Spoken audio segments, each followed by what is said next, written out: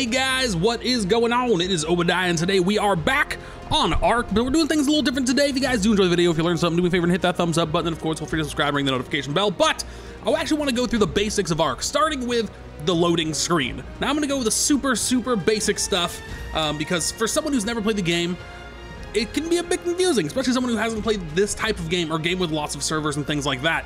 So I'm gonna take it from the very beginning and try to work our way through a lot of the basics in a bunch of different videos, not all in one because there's way too much for that. So when you first log in, this is what you see. As far as I know, when it's gonna be released on August 8th, I don't think it's gonna be much different. They might do some updates and whatnot, but for the most part, this is what you're gonna get. So when you see it here, you obviously have different options. Survival guide, options, sure, credits, whatever. But the two main things you wanna look at is join Ark or host local. If you host/local, you can actually do a single player game or a game just with somebody that you invite and you can host it. However, the server goes down when obviously you get off the game, as well as when you're playing that way, people can only stay very close to you. But you also have the option for this, procedurally generated Ark. And that is a map that is procedurally generated, so it's brand new, fresh map to the game that nobody's ever seen before, theoretically. And you can go ahead and click that to do a server like that. However, let's get out of here and just do a regular join Ark, because there are a number of different servers to choose here, because it's a huge, massive list, and you have filters down here at the bottom. First thing we're gonna look for is official. Official servers are gonna be just your standard servers ran by Ark. And you're gonna see different maps and whatnot. There's 4 different maps available right now. There's Ragnarok, the newest one, the Island, which is the original map, the Center, which is also just another awesome map, and then Scorched Earth is the expansion map.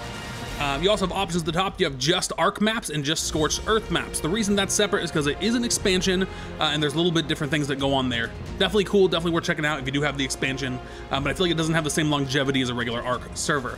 So you can search by those or combine them both. You can also search by PvP servers where everyone's gonna murder your face, or PvE, which is a nice, more relaxing game way to learn the game. But the downside of that is you can't destroy other people's buildings, so if someone's built where you wanna build, you are out of luck. You also have the option for different types of servers within official servers. There is hardcore servers, which apparently are coming up right now for me.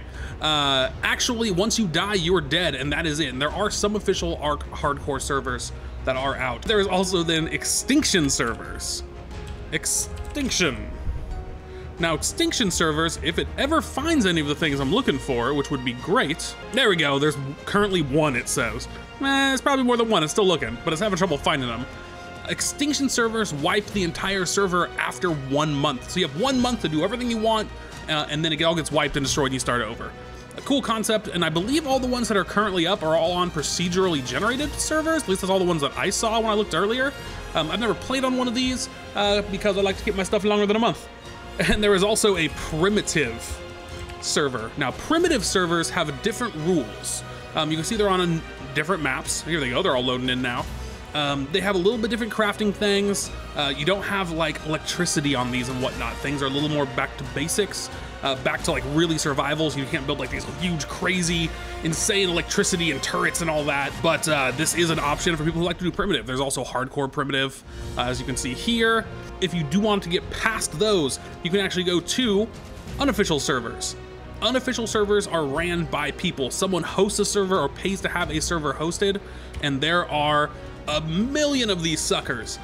You can just click on one randomly that doesn't have a password if you want, or you can go on the forums and whatnot, find something that has the rules you want. The benefits of these is, you know, well, they are ran by someone, so if you do know who that is or want to play with friends or want to run a server yourself, you have that option. But also you can load mods onto it, which you have a million options with mods. There's things that give better weapons, higher level dinos, different maps, different everything. Just absolutely everything you can think of probably exists in a mod.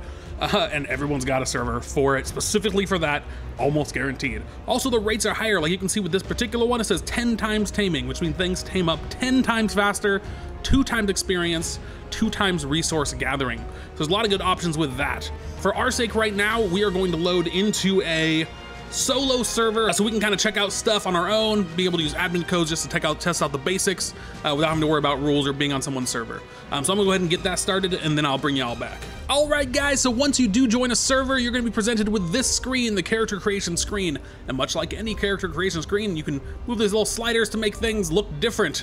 You can choose male or female. You have the options.